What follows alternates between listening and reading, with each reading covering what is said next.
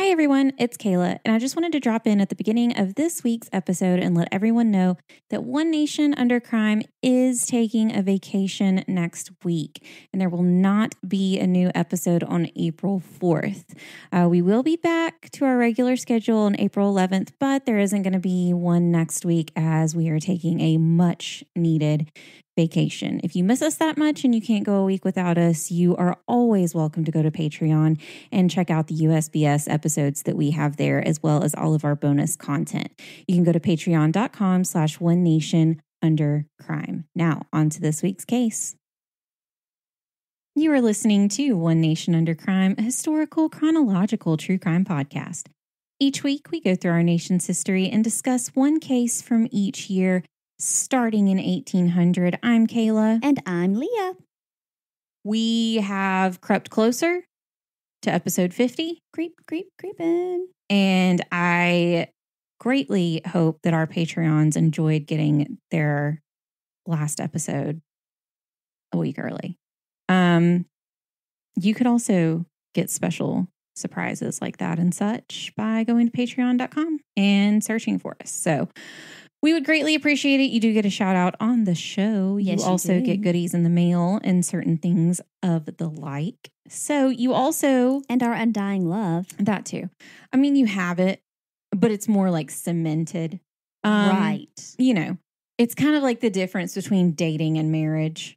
You're dating us now. So, you know, but we're okay with it. It's fine. Put a ring on it. You know, I mean, hey. Just saying.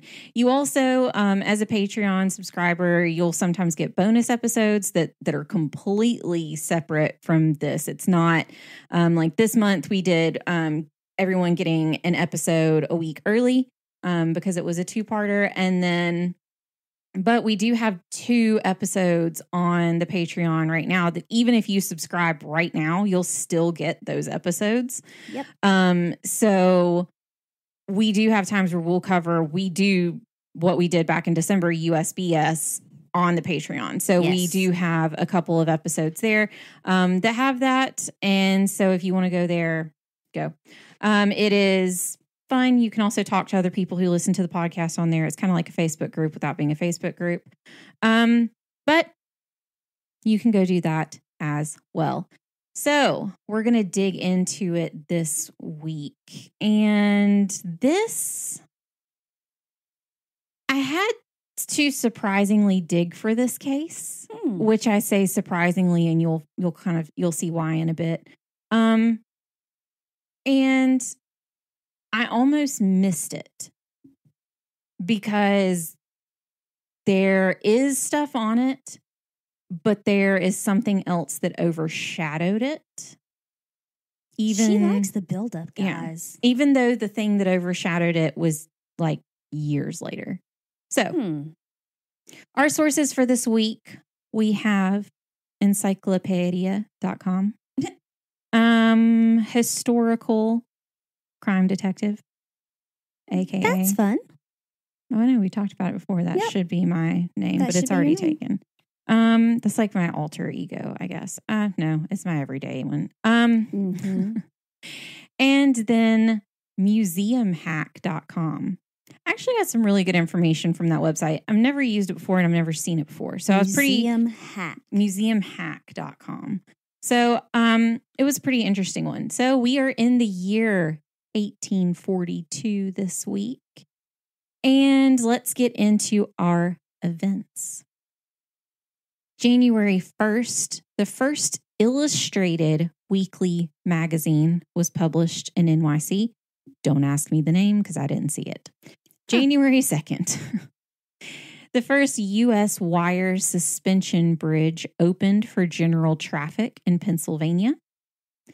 January 22nd, Charles Dickinson arrived in Boston, Massachusetts with his wife, Caroline, from Liverpool. There you go. February 15th, the first adhesive postage stamp in the U.S. was made by a private delivery company. Those are very handy. Now you don't even have to lick them. I know. I know. But this was the first one that you could lick and stamp. So, I mean. Or apply to a wet sponge. Yes. Which I prefer. February 21st, the first known sewing machine patent was filed in Washington, D.C. by John Greenough. I was going to say singer. I know, which is very weird because it's the first. They made it very specific to say the first known patent. Because remember, the patent office burned down a few years ago. That's true. And they weren't numbered, So, but yeah, because, all the old sewing machine things that you see, like the old tables and all that, they're all things. Mm-hmm. They're so cool. They're all singers. Most of the ones that you see commonly are singers. Man, you want to talk about getting some good calves. But, you have to. Is that how your husband did it? Is that how he did it? He's just born that way. I mean, I'm just saying. But yeah, you have to.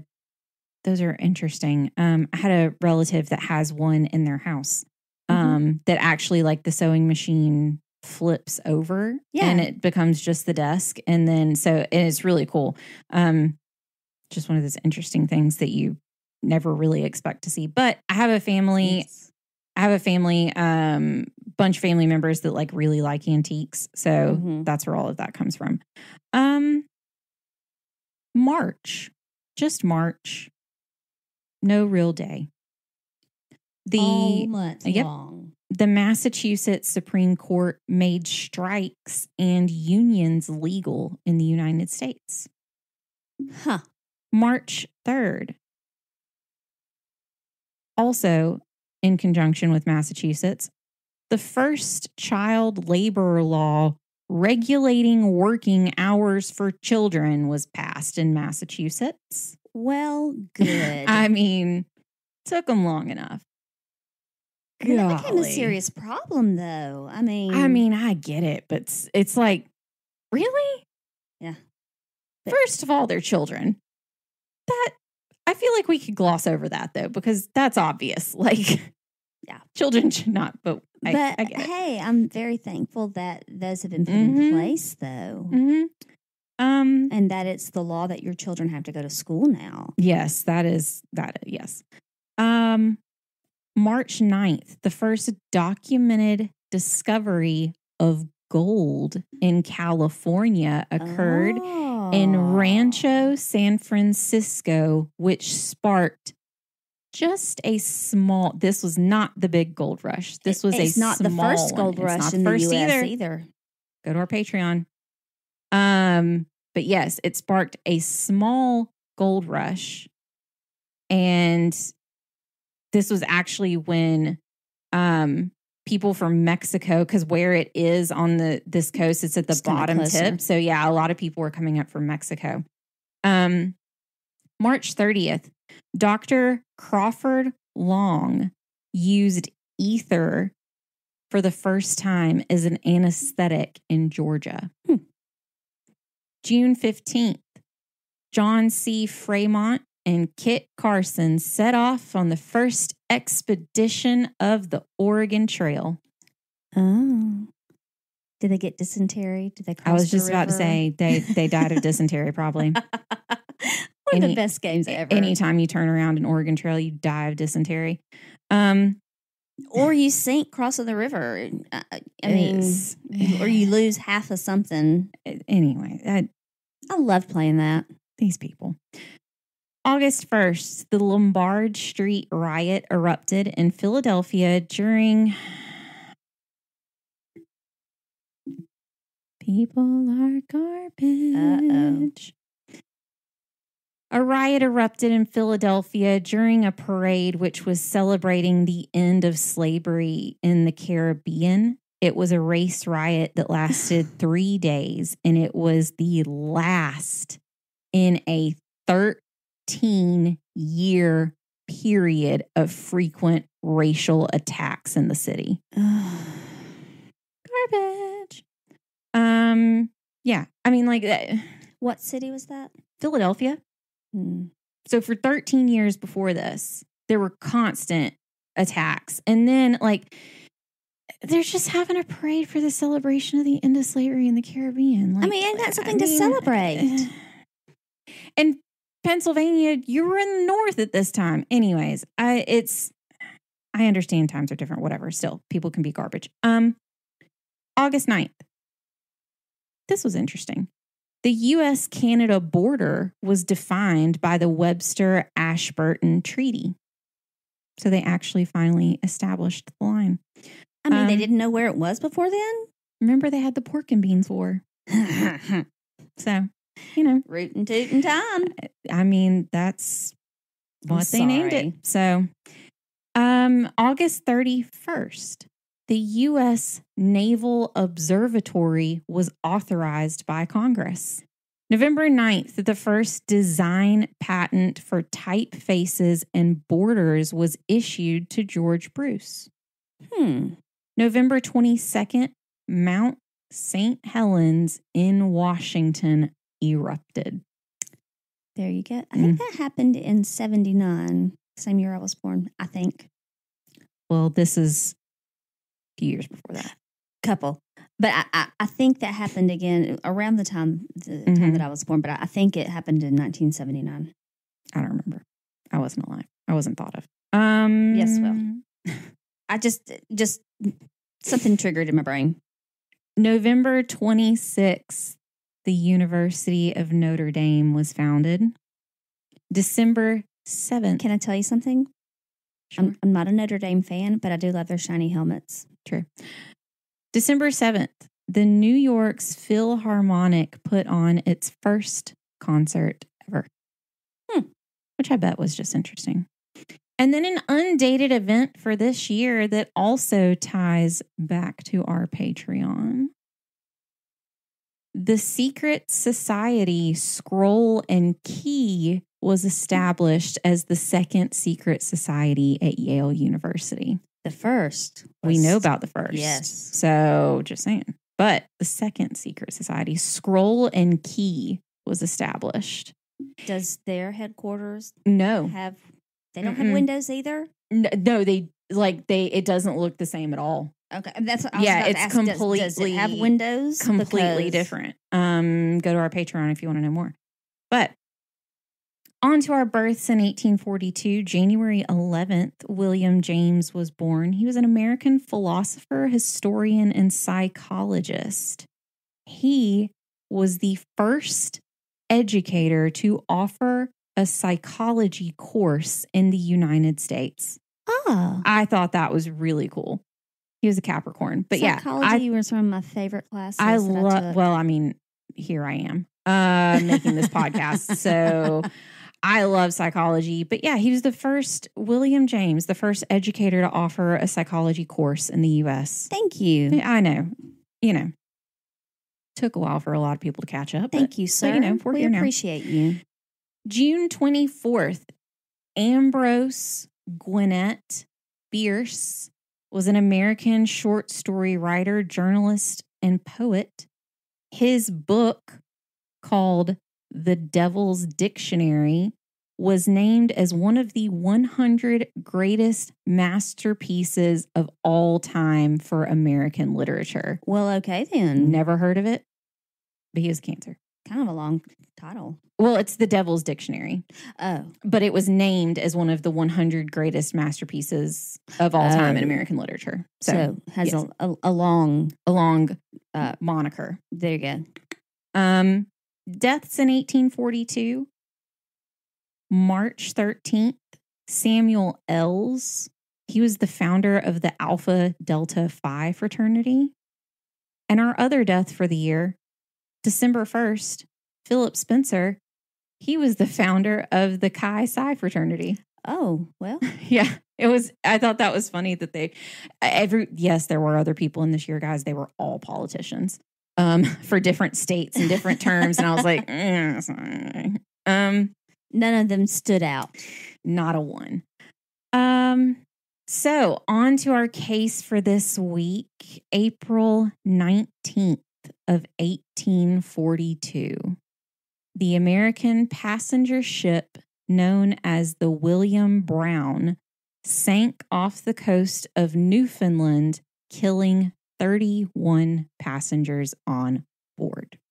You may be asking yourself, how is this a crime?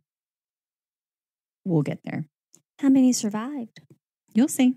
The survivors are the reason why this is case. So, okay. This is an interesting case for several reasons. This case will sound familiar to most of you, but for another reason. Stick with me. I have talked about this odd dichotomy several times where there are events that are very similar that occur in history. And one is virtually forgotten. And typically, when we go back, like we've done now, what we thought was the first ends up being the second. It's like the Titanic. If you're confused, let me put it this way. The William Brown is the Titanic 70 years before the events on the Titanic occurred. So 70 years after this took place, the Titanic occurred and everyone forgot about the William Brown. Huh. Yeah. So we have a lifeboat issue. Oh, that does not even compare to what the issue becomes. No. But yes, we have major issues. So yes, this is kind of the first in the series that happens of ships that sink. And the William Brown was one of the first. So you could say it was the original Titanic. Because everybody knows like the Titanic was like 1910. 12. Okay, 1910, 1912. Somewhere around there. And that's, if you are a Downton Abbey fan, that is when this whole series starts with the sinking of the Titanic. And that's kind of how you know what the time period is with the sinking of the Titanic. And you know where you are in history. Mm-hmm. So that's interesting that this has, this has happened before. Well, and because that's so well known. Right. And so when I saw, that's what I was saying when I was seeing this, and I said that I almost did not see this case. I couldn't find much on it, and I almost didn't even see it because I'll get into that in a second of why this case was kind of hard to find and everything. But this case actually ties to like a crime, but this happened 70 years before the Titanic. So why didn't we fix all these things? And what happens in this case, just hold on, guys. That's the lifeboats are a trend. Always. So, yes, and Titanic, one of the best movies. I'm just going to say. It's amazing. Hot take. I don't think Leo is that good looking. I don't think he's as good looking as now. I don't think he's as good looking as people say that he is in this movie. I think he played his part well for this time, but my favorite character has always and will always be the unsinkable Molly Brown. Yes. You know that her character is actually a real person. Yeah. And the Titanic was the second? No. The first or the second in the series of 3 ships that she was on that went down, and she survived all of them. She's just an amazing person, period. There's We'll a talk play about her. Yeah, we'll talk about her. She's very, very interesting. But yeah, we will talk about her later on. So the other thing that makes this case interesting is because while the trial was in the United States, the crime itself occurred on the high seas. The trial is one where the court upheld the statute that self-preservation is not always a defense to homicide. You may be asking yourself, how can self-preservation not be a defense for homicide? Better question, how is it a defense? I mean, that whole little part you just said was very confusing to me, my friend. I follow you, but it's just wow, what? That's crazy. How can self-preservation even be like? What is this? How did someone get in trouble? It's insane. So, March 13th of 1842, an American ship named William Brown left Liverpool, England, to head back to the United States, heading for Philadelphia, Pennsylvania. The William Brown was an American ship, and it was, in essence, making her way back home with all of the crewmen and everyone as well. In addition to her cargo, which we've discussed before, ships are women. Anyways. Yes. Mother Nature. We discussed this in one of our episodes as well. The USS Epervier. And the Bermuda Triangle as well. We talked about that all in one episode. But in addition to her cargo, there were 17 crewmen and 65 passengers on board who were mostly Scottish and Irish immigrants. Again, sound familiar? Because there were a lot of immigrants that were on the Titanic as well coming over, also Scottish and Irish. So, on the night of April 19th, the ship was 250 miles from Newfoundland when the William Brown struck an iceberg and began sinking rapidly. Sound familiar? And it was in April the Titanic sank too. It's like, okay. So the Titanic was like copy and paste, just on a larger scale. Okay, got it. Got it. There were only 2 lifeboats on board. One small one that was known as the Jolly Boat. The Jolly Boat? The Jolly Boat. I would like to be on the Jolly Boat, please. No, you wouldn't. You wouldn't want to be on the longboat either, because that's what the other one is called. It's a large one, and it's called the longboat. The captain, the second mate, and 7 of the crew and 1 passenger took the Jolly Boat. 1 passenger. And 32 passengers, the first mate, and the rest of the crew crowded aboard the longboat. But there wasn't enough space on the longboat for all of the passengers. Was there more room on the Jolly Boat? It was a smaller boat and it was already full. I mean, I didn't know if it was full or not. The remaining passengers on board pleaded with the captain to be allowed on a lifeboat. But the first mate, Francis Rhodes, told them, quote, "Poor souls, you're only going down a short time before we do." Oh. Yep. Only 1 hour later, the William Brown sank and 31 passengers died aboard. Yeah. So basically he just said, bye. He said, we're probably not going to make it either. So, like, you're just dying a little bit before us. So, bye. It gets worse. You thought that was the worst part. That's not, I mean, that is a terrible part. It gets worse. So, how is this a crime? Just wait. Charming. First mate Francis Rhodes, Alexander William Holmes, and another seaman commanded the large lifeboat with the passengers.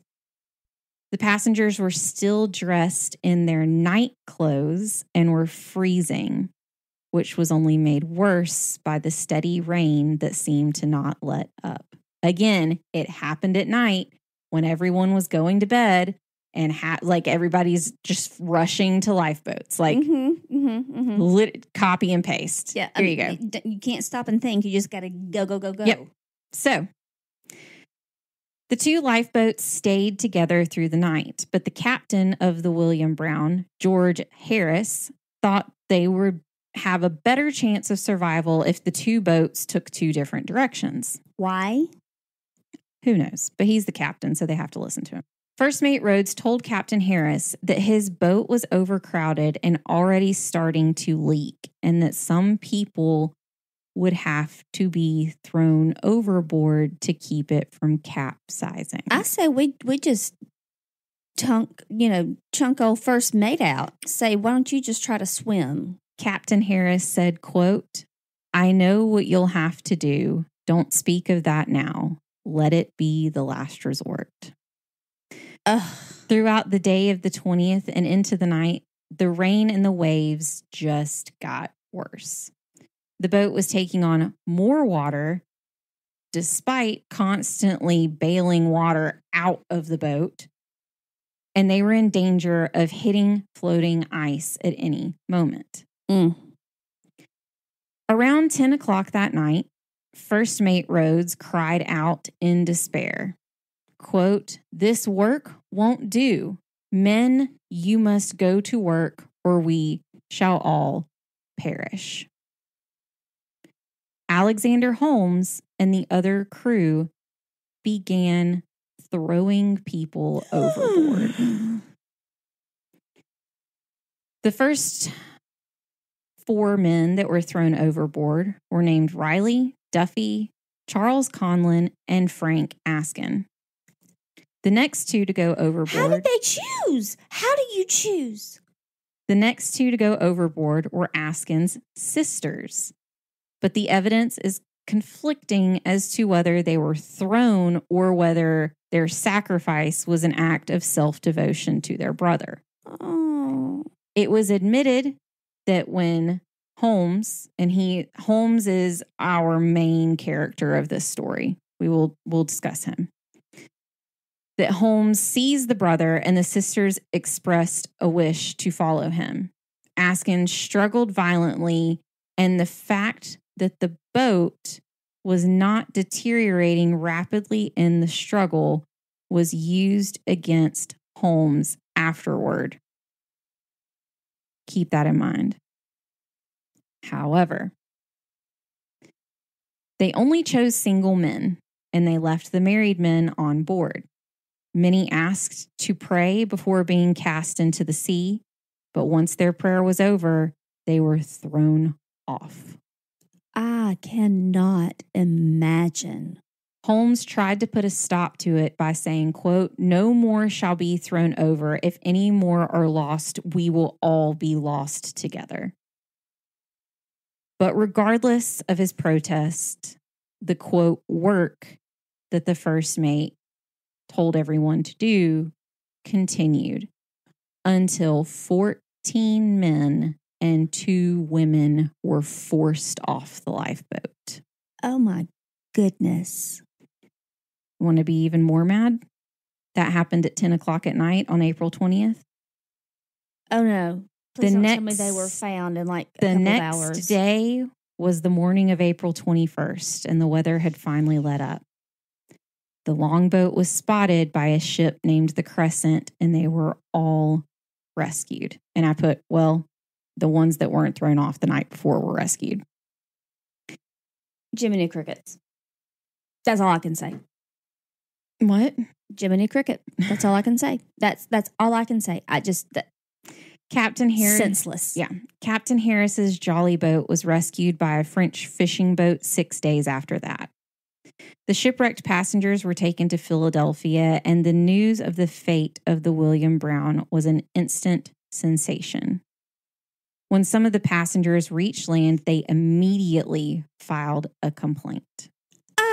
You think? The U.S. District Attorney William M. Meredith set out to charge Alexander Holmes and the first mate, Francis Rhodes. But first mate Rhodes had already fled the city, and Alexander Holmes was tried alone. First mate Rhodes was never found. Mm-hmm. The exact charges originally for Holmes were for the murder specifically of Frank Askin. A grand jury refused to indict Holmes on that charge, so it was reduced to manslaughter. Holmes was prosecuted under an act that was passed in 1790, which said, quote, "Any seaman who shall commit manslaughter upon the high seas on conviction shall be imprisoned not exceeding 3 years and a fine not exceeding $1,000. The trial began on May 13th. Holmes was charged with the unlawful but not malicious killing of Frank Askin. So that is the difference between murder and manslaughter. Mm-hmm. Manslaughter is known to not be, quote, malicious. So that's the difference. But we'll obviously get more into it. Holmes actually did admit to throwing Askin overboard, but he maintained that his actions were out of necessity.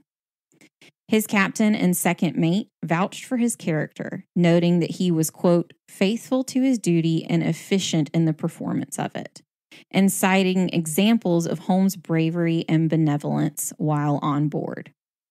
During the trial, it was proven that Holmes was the last man to leave the wrecked William Brown.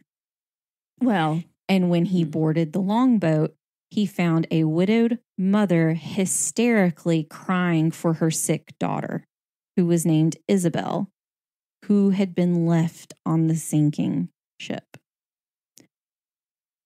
Holmes immediately climbed back on to the sinking ship and ran to locate Isabel.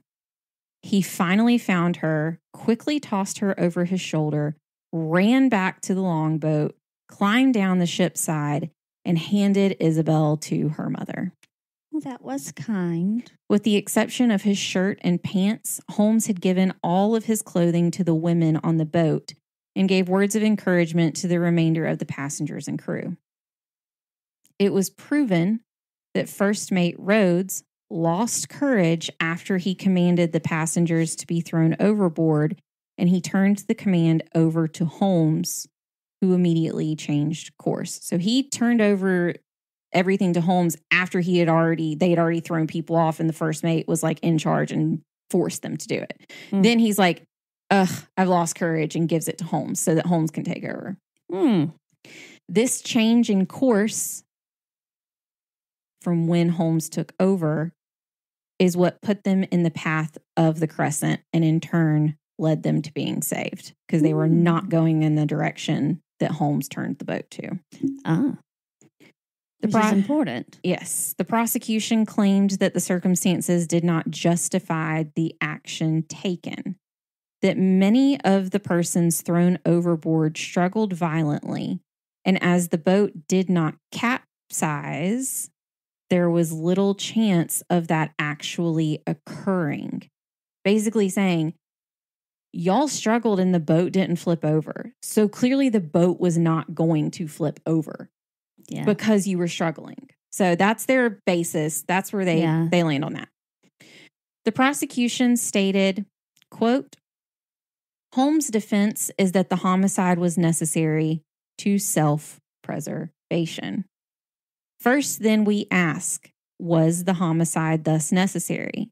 That is to say, was the danger instant, overwhelming, leaving no choice or means, no moment for deliberation? For unless the danger were of this sort, the prisoner, under any admission, had no right without notice or consultation or lot to sacrifice the lives of fellow beings. Holmes's defense lawyer countered, saying that in the dangerous circumstances Holmes was placed in, he was not required to wait until the last second to act in self-preservation. Quote, in other words, he need not wait until the certainty of danger had been proved, past doubt by its results. Yet, this is the doctrine of the prosecution. They ask us to wait until the boat had sunk and they were in immediate danger. But everyone would have drowned. So, after the prosecution and the defense rested, Judge Baldwin gave the instructions to the jury. Although he recognized the principle that self-preservation was a defense to homicide and there were some valid points, he stated that there were some important exceptions. One of these exceptions was that when taking on the job of a crew member, the person had accepted the duty which implied that he or she would put his or her life at risk before risking the lives of the others on board, aka when the captain goes down with the ship. That's true. That circumstance. However, somebody has to know how to manage this ship. We'll see. So, Judge Baldwin held that seamen like Holmes had accepted such a duty and that therefore self-preservation was not an adequate defense to the charge of manslaughter. And he told the jury, quote, extreme peril is not enough to justify a sacrifice such as this was, nor would even in the certainty of death be enough. If death were yet prospective, it must be instant. The sailor is bound to undergo whatever hazard is necessary to preserve the boat and passengers, even to the extent of sacrificing his life.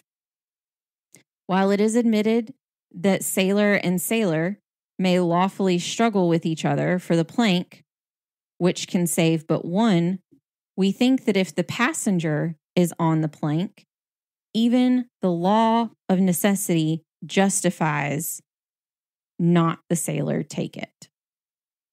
So essentially saying, if you have two sailors walk the plank, they can fight with each other all they want, and you can throw one of them off the boat all you want. But if you're justifying a sailor versus a passenger, the sailor automatically should be off the boat. Yeah. I mean, I see that. Because keep in mind, none of the crew were thrown overboard. Not one. Yeah. So the trial lasted a week, and after 16 hours of deliberation, the jury found Alexander Holmes guilty. As the official report notes, the verdict was given, quote, with some difficulty, and was accompanied by the jury's recommendation for mercy. Judge Baldwin sentenced Holmes to 6 months in the Eastern Pennsylvania Penitentiary and a $20 fine, which is about $540 today. So he got off pretty easy. Though he served his full sentence, Holmes was relieved of his fine and ultimately pardoned by President John Tyler. The Alexander Holmes trial dictated that seamen have a duty to their passengers and that it is superior to even their own lives. His case is the one that set that in stone as a precedent for being on a ship. Set that precedent, yeah. Holmes would eventually return to life at sea and remains the only sailor prosecuted in connection with the events that occurred after the sinking of the William Brown. Well, because I couldn't find the first mate. Couldn't find anybody else. But there were other crewmen on that lifeboat, and none of them were prosecuted either. And they said themselves, Holmes he wasn't a first mate. He wasn't a second mate. He was just simply a sailor. Like, he was part of the crew, but he held no standing. Like, he held no he was doing what he was told to do by the seniority. And so if he could be tried, then it would stand to reason that the other sailors that were aboard could be tried as well, because they stood by, even if they didn't push people overboard. They still would have stood by and could have been an accessory to a murder because they saw everything happen. And let's just go back to these 30 some odd souls who went down with this ship. Who owned this ship? Why were they not prosecuted for not having adequate lifeboats for all of those people who didn't even have a chance? And that would have been the captain.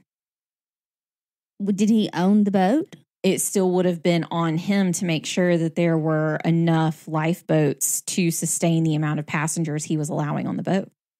Well, I'm just saying, somebody needed to have been taken. You know what I mean? Yeah. Somebody was at fault for that, for those people that didn't even have a chance to get on a lifeboat to be pushed out of. Well, and then my other question is, how do you stand there and you go, sir, are you married? Are you married or single? Yeah. Second of all, if I ask to pray before I'm thrown off a boat, you better believe that is going to be in the Guinness Book of World Records as the longest prayer of all time before I am thrown off that ship. I would have made it because they were like, she's still going. And then they're like, oh, there's a boat. I mean, let me tell you, if I am given some kind of way to put off my death, and they're like, yes, you can do your Catholic prayer, because keep in mind, a lot of these are Scottish and Irish. You can do your Catholic prayer before. And they're like, Jesus Christ, this is the longest prayer of all. She's doing and the they're like, rosary. She's still done. Like, she's not done. She's still going. We can't throw her off. Like, and they're stuck in like semantics of, we told her that when she was done, we would throw her off. She's not done. But it's been 5 hours. At what point? They're having like an existential crisis. And then they probably rushed them along. Oh, wait, there's a boat. They probably rushed them along. See, but what's interesting is that had Holmes not taken over, they would not have changed course. So it stands to reason that if that hadn't happened, then everyone on board would have died. Right, which is why they showed mercy and why he got a pardon, I'm sure.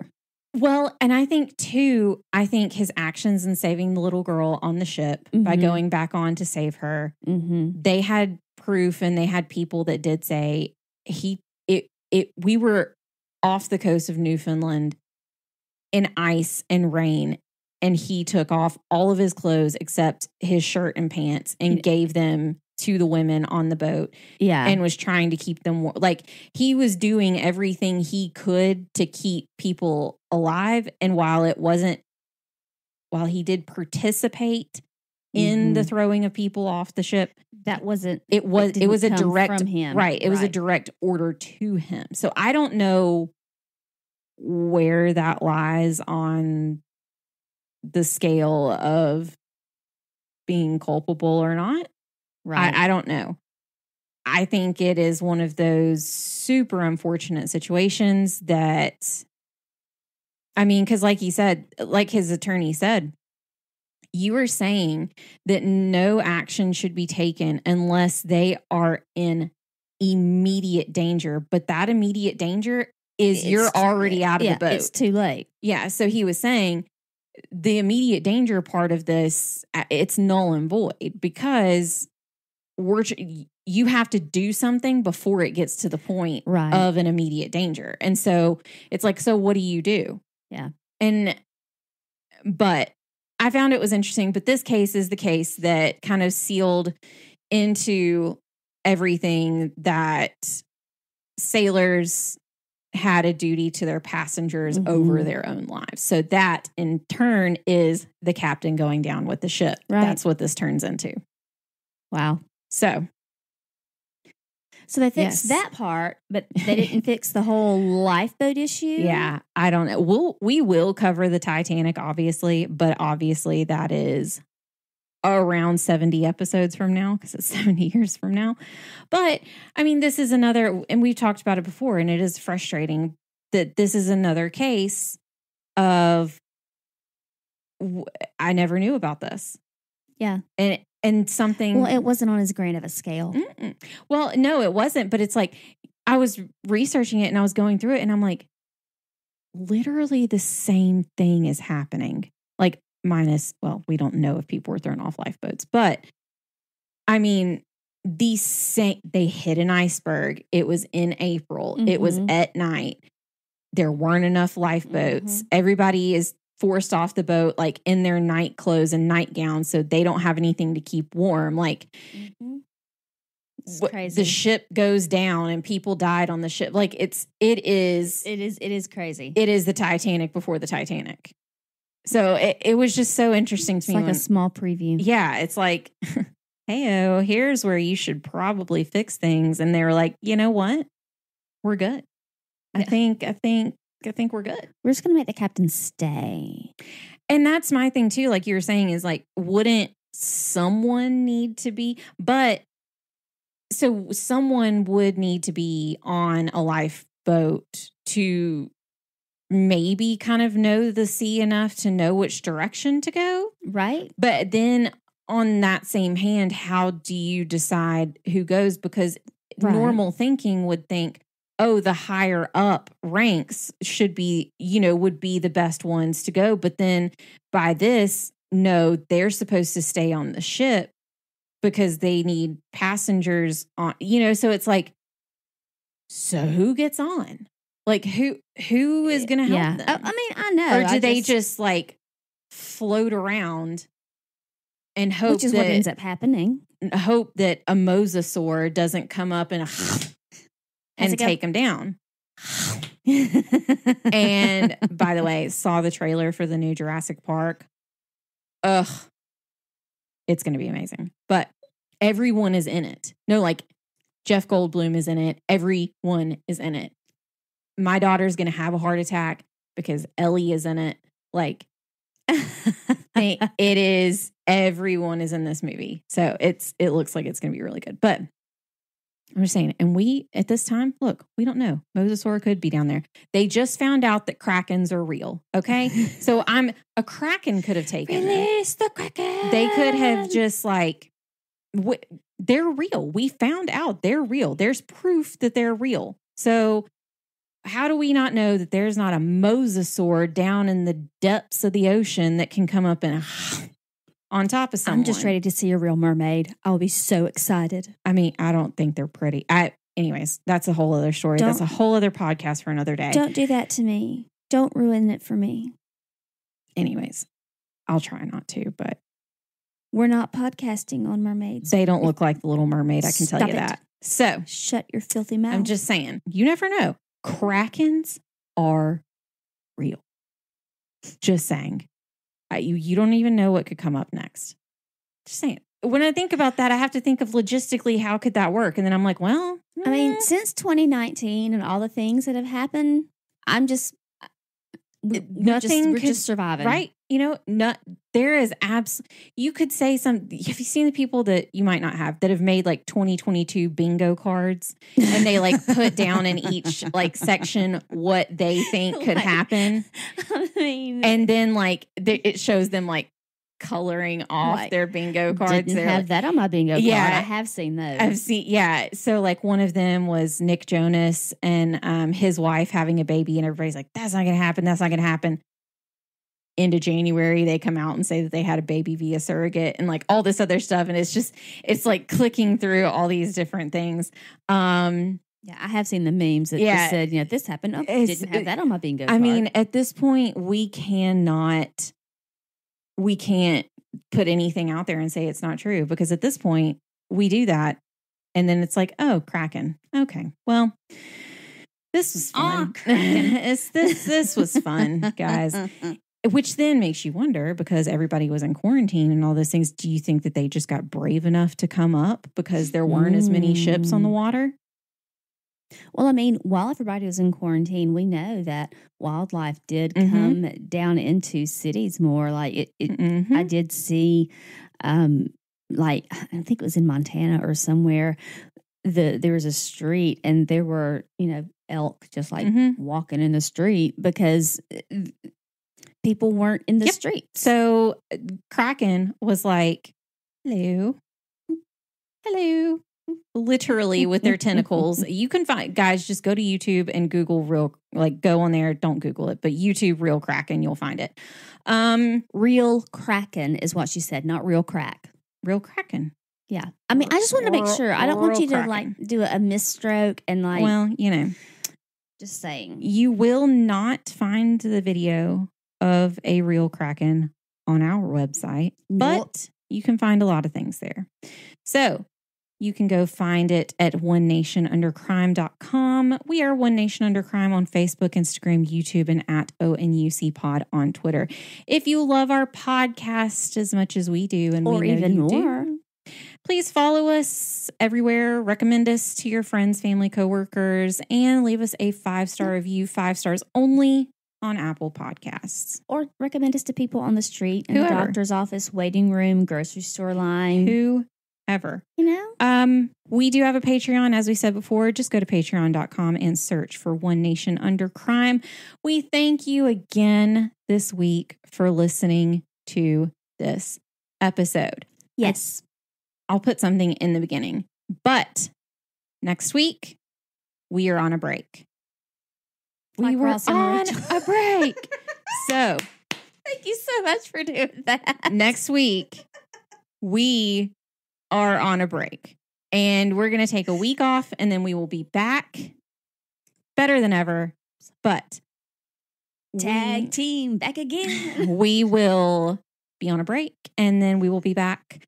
It's spring break here where we are, so this is as good a time as any that I'm able to schedule everything out to where that works out. So while we will not see you next week, we will see you here same time, different crime, in 2 weeks. And remember, there isn't always liberty and justice for all. Nope. Especially if you're a Kraken and people thought you were extinct. Yep. Or Goodbye. a mermaid.